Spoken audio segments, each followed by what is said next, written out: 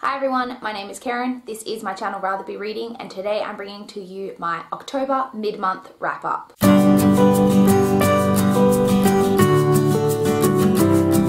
So in the month of October, I managed to read a total of 5 books, which isn't amazing for me, but October did get kind of off to a slower start. I was moving, as I've mentioned, in the first weekend kind of October, so I just didn't have as much time for reading. I'm actually filming this on the 23rd of October, and things have definitely picked up in the second half of the month, so hopefully October will still be an awesome reading month for me. But let's just jump straight in and talk about the 5 books that I did manage to read in the first half of the month.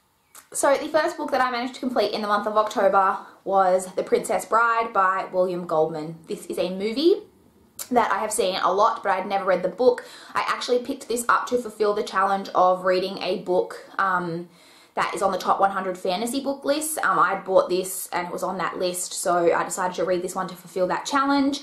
This is one of the rare cases where I believe that the movie is a little bit better than the book. I did still really enjoy this book. I gave the book 4.25 stars, but I did rewatch the movie again after having read the book, and I would definitely give the movie a 5-star. I love the movie so much. I find it kind of a really interesting concept in this book that the author is abridging a story that he himself heard when he was a child. I mean, it's not a real story, but that's the format that he's like telling this story to us in, is that he's abridging a book that is already a published book. And I found the abridged comments really like interesting. This is like a really enjoyable story. I just really do love the story and the characters. There's actually a chapter in the back of this book that deals with the author abridging the first chapter of the sequel, Buttercup's Baby, and I need me a Buttercup's Baby sequel because I would just be all about that. But yeah, I did still really enjoy this. I don't think it's as good as the movie, but I did give it, as I said, 4.25 stars. The next book that I managed to complete in the month of October was Don't Look Now and Other Stories by Daphne du Maurier. This is a short story collection by Daphne du Maurier, which contained 5 short stories. I could actually tell when I looked at the reviews on Goodreads that it seems that different like editions of this book do have different stories in it, which I found a little bit interesting. But Don't Look Now is the main story in it, which there is a movie based on that short story, which I have seen previously, and that was probably my favorite short story in the collection. I gave that one 4 stars, but it did go downhill for me from there. I think the other stories like a 3.5 star, a 3 star, a 2 star, and a 2.25 star. I do like Daphne du Maurier's writing, but some of the storylines in these short stories I just didn't really enjoy. Overall, I would give the collection a 3 star, but I definitely think that I'll probably stick to du Maurier's full-length stories from now on.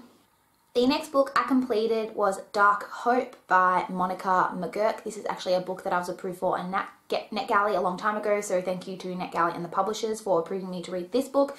This is the first book in, I think it's a trilogy, and it's a young adult paranormal type of story that follows a girl who was kidnapped as a child, and she was recovered, and when she was recovered she had a mark on her that looks kind of like a tattoo that her parents have never been able to remove. As she's grown up, her parents have divorced. Well, they're not divorced, they're separated, but she has lived her whole life with her father, who has become extremely religious and extremely overprotective. And at the start of this story, the main character is moving from living with her father to move back in with her mother. This to me wasn't kind of any kind of groundbreaking story. It really is just your typical kind of YA paranormal romance type story. It has all those aspects of a YA paranormal romance in that it's fast paced, really easy to just like sink into and read quite quickly. The main problem I had with this story, because I normally find those really enjoyable, the main kind of problem that I had with this particular one was that I just wasn't super invested in the main romance going on. I really didn't get it. I didn't feel it, and that really kind of took me out of the story and didn't allow me to just like sink into it the way that I wanted. It was still definitely an enjoyable story. I did find it interesting. I gave it 3.5 stars, but yeah, I just didn't super love the romance. I will probably continue with the trilogy, and hopefully maybe as the series goes on I will become more invested, but in this one I just wasn't super into it. The next book I completed was Everything Leads to You by Nina LaCour. This is a young adult, I believe, contemporary story that follows a girl who is just graduating high school, but she does have a job in Hollywood as a set designer. And it has kind of a mystery aspect to the story in that at the start of the story, the main character finds a letter from a recently deceased old Hollywood star, and kind of through that letter, kind of a mystery unravels. And it is also an LGBTQIA plus story in that the main character is a lesbian. I'd heard good things about this, but I still didn't know how much I would really like it. I actually really enjoyed this story. I enjoyed the characters. I enjoyed kind of the plot and the slight mystery aspect that we had going on. I really liked the tone of the whole story.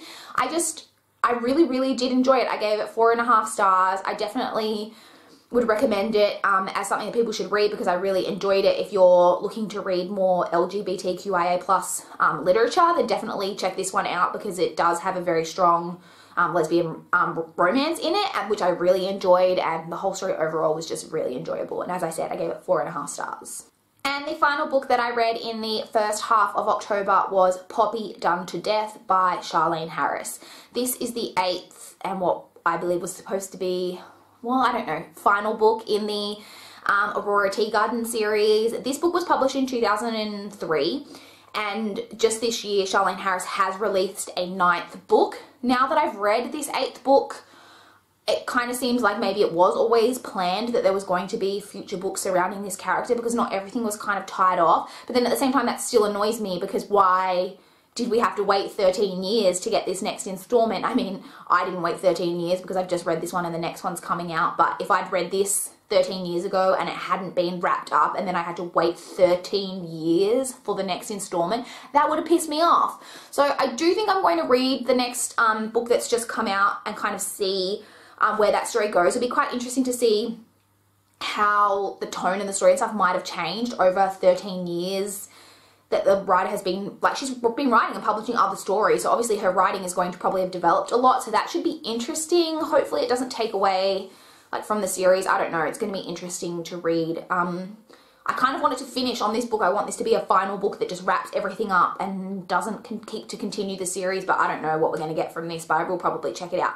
Anyway, I enjoyed the mystery in this one. It was one of the more enjoyable installments in the series, in my opinion. I gave this one 3.25 stars.